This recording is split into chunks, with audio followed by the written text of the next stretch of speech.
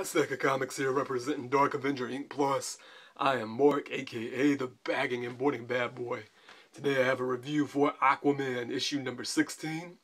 And this starts off with Aquaman basically coming to Batman's rescue. Last issue you saw Ocean Master and the Trench Monsters. They took Batman, Superman, Wonder Woman captive.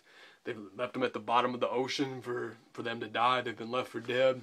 Aquaman comes to help Batman, and they're able to communicate with one another, and that's going on right there. And then you see, last issue as well, you saw where Cyborg had actually dialed in for some backup to come help the Justice League.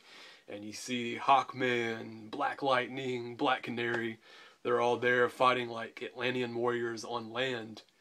Of course, you got the trench war going down, and then you got the Atlantean warriors up on the land, and a lot of the B team has come in to help the A team there on land. And then Cyborg had been off the grid, and then he's been brought back on. Batman's able to send a signal to Cyborg that he's able to pick up, so he's able to know where Batman is. He gets Mara. They go to help Arthur, Aquaman, who's like been overran by just this swarm of trench army warriors. And they come down there to help him and fight them. You see a nice double-page spread of the trench. That's when they start coming back up to land.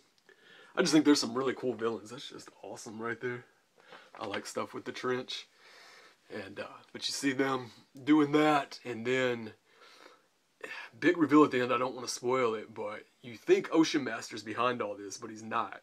Somebody else, kind of obvious if you've been reading this, somebody else is behind all this war right here, and it's going to be concluded in Justice League issue number 17. And you know, if you're reading Aquaman, I can't imagine why you wouldn't be reading Justice League for the Throne of Atlantis arc. And we find out too in this as well, you see like some Atlantean history. The trench that was just showing, they actually tie into it. They go way back in Atlantean history, and we didn't know that. That was something that was revealed here. And of course, I liked just a lot of DC's finest just in this, you know, working together as a team. That's cool. You don't see that a lot in the Justice League comics, so it was nice to see here.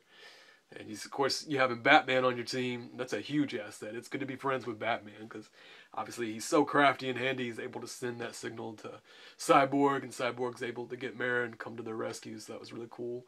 Anytime Mara's in a comic book, that's always awesome. She's just a beautifully drawn comic book character.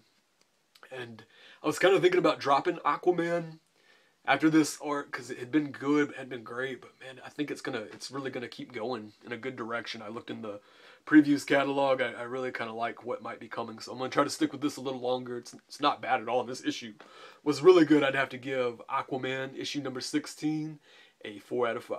All right, guys. Till next time, stay action packed, and may your stack be fat.